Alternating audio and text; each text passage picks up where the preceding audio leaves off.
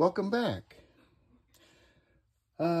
Things have been a little crazy, but it's okay. We're back to work, and we're going to get some projects done here. So, when last we left off, we had finished assembling our I-53, and we got the hull put together, all the chitin subs, and the conning tower. It's all taped off, ready for paint. The last thing I need to do is do some sanding on the fill that I've put on for the hull. So what we're going to do is I'm going to have to move my camera because the hole doesn't fit in my little workspace here.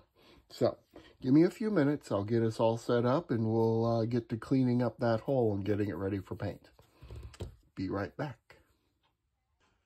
So as you can see, I did a little bit off camera. We got the dive planes fixed, the wire defenses, and the chitin mounts put on. We have all of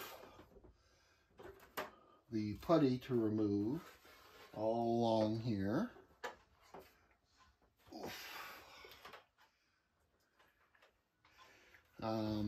Got some gaps here I need to fill. We got the rudder assembly on, and then we got some gapping over here to fill as well. So not too bad, really.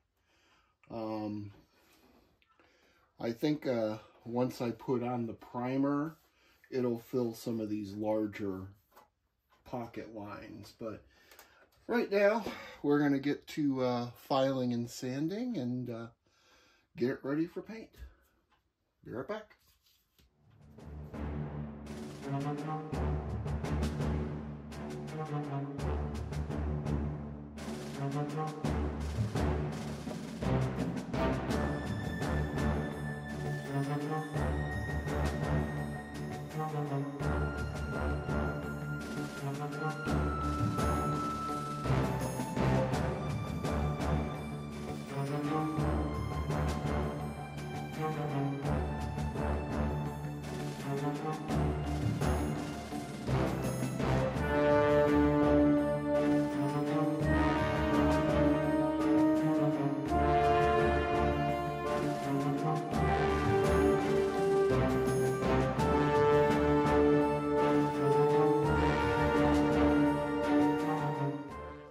And there we go.